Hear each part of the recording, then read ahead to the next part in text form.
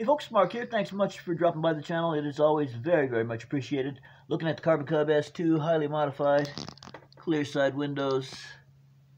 Yep, simulated clear windshield. Couldn't do a full clear windshield because it would structurally put the aircraft at risk of coming apart in the air. So can't have that. What this is about is what is it about? Oh, if you're interested in the Carbon Cub S2, especially if you fly it.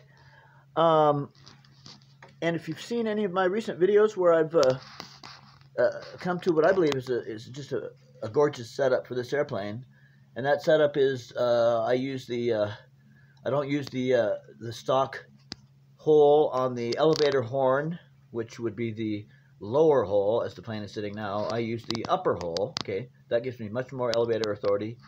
Ditto for the rudder. I'm using the inner hole on the rudder horn, pardon me, which gives me much more rudder authority. Now those things there, along with having a slightly aft CG, and I say slightly, I emphasize slightly, those things previously mentioned, along with the slightly aft CG, have turned this airplane, and it already flew great out of the box. It flies great out of the box, but when you get to the intermediate level or above, and you fly this plane, because this plane is certainly worthy of flying, in my opinion, at the intermediate level and above, because it's a great airframe. But anyway, when you get to that point, you may learn, as I fortunately did through some help from some of my friends and folks in the community, when you get the plane set up the way I've got it, oh my gosh, she comes alive. Oh my gosh, slow flying, turning, landing, taking off. She takes off in very, very short a distance, yet very slowly. If I want, it's a beautiful thing to see. Check it out on my channel if you want to. And the landings, I got real long, thick, grabby grass. And when I say grabby grass, I'm quoting Cheryl from Ian and Cheryl on Ian's RC Exploits on YouTube. So I got that going on, but now she lands like a dream because of the setup. So it's the changing the holes on the elevator and the rudder, and then it's my CG. Now the CG that I'm using is 66.6 millimeters back from the leading edge of the wing. That's what I'm using. Let's see if I can pick up the plane and show that to you. I think I can probably do it. Can I? Let's try it. Well, let's not try it. Let's do it. All right, let's see. It's going to be interesting one-handed, but we can make it happen. All right, here, pick it up, pick it up, pick it up. All right, it's kind of a mess here at RC Aviation Crawling headquarters, but it's all right. All right, so there's a little dot there that you can see dead center screen. You can just see it dead center screen there, and that's 66.6 millimeters back from the leading edge of the wing. Dead center screen, little dot. Okay, so that's it. And that, all right, let's put this beautiful bird down.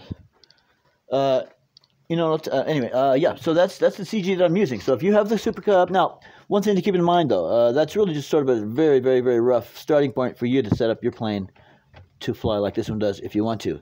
Now, my plane has been modified. The foam was cut out on the sides and clear windows were installed. So that's going to change the weight of the plane ever so slightly. And then I've added the weight of clear plastic windows for the windows on the sides and for the windshield, so which I think adds a little bit of weight. So, but more than that, much more than those things, I do have pretty scale and quite functional landing gear here. There we go, some more light on. I got some landing gear. Do-it-yourself Cub landing gear here. There you go, that's a pretty good view. And that's got some springs and some wood and some paint on it. So that also adds a little bit of weight. So that your stock out-of-the-box Cub, the weight will be slightly different than mine. So my CG may not be exactly perfect for yours. You may have to tweak it just a little bit. But that's what I've got going on. That's what I've got going on. The weight of the suspension here isn't very much. You can judge for yourself what you think that weighs. And then again, a little bit less weight from having the foam come out, but then the plastic windows that went back in place of the foam windows and windshield, that weighs a little bit more. So all in all, I would say that with the windshield weight and even more than that, the landing gear weight, I'd say my airplane is a little tiny bit nose heavier than yours would be from the windows and the landing gear suspension. So just figure that in. Anyway, 66.6 millimeters back from the leading edge of the wing, measured at the wing and fuselage junction, if you will. So there you go. If you want to try the setup I've got going on yours, here, let's look at the horns. So let's look at the horns. The horns. All right, let's look at the horns. All right, as you can see, folks, this is not a slick video production. This is a down-home video production. Come to you from Oregon. All right, here we go. All right, should we get some light on the subject? Let's do it. Light on the subject. Okay, so there's my, see, can you see that? Let's see, let me get myself in a position here. Oh, here, let's look at it from the top. Focus? That's a good camera. Okay, so there we are. I'm in this hole here, and this is the outer hole.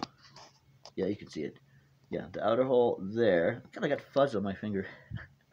There's the outer hole there, and I've got it connected to the inner hole.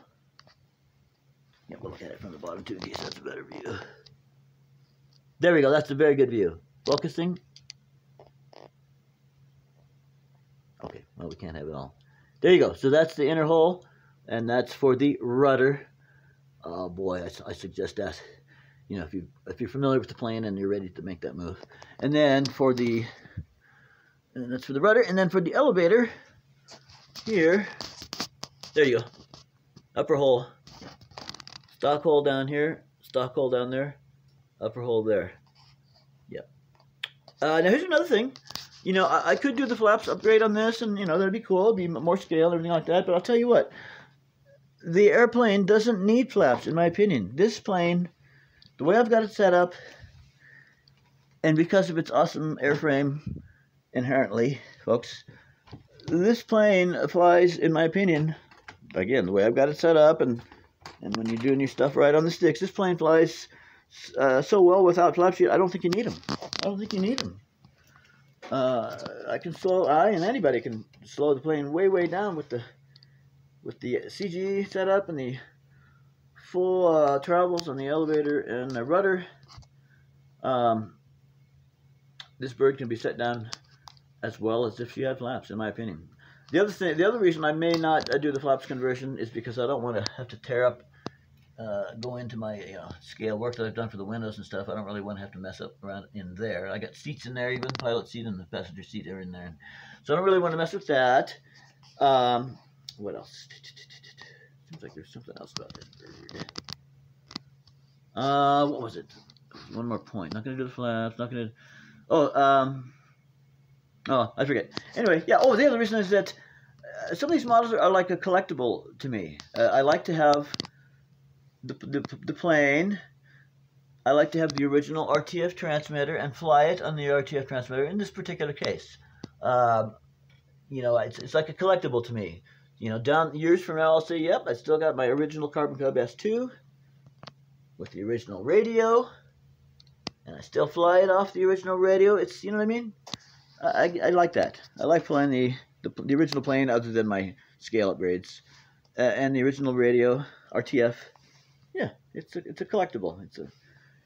Yeah. So that's why I still fly this off of the DXS instead of flying it off my NX6, because yeah, they go together. And what else? Oh, I really like the DXS because as you know, if you already have this. You've got a telemetry. I mean, on this RTF radio, you've actually got battery telemetry. In the dead center screen, you can see 4 little places where there's lights. Dead center. Yeah, you got battery telemetry with this RTF radio. You start at 4 green lights for a fresh charge, and it goes down to 3, 2. And when you get to 2, it starts flashing, and then it goes to 1. And then when you're really about to run out, and you've got 1 light left, then it starts flashing. But it's a great little telemetry system. It's very simple, but very great.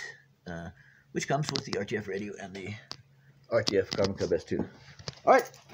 That's it, folks. Have a great day. Signing off in 10, 9, 8, 7, 6, 5, 4, 3,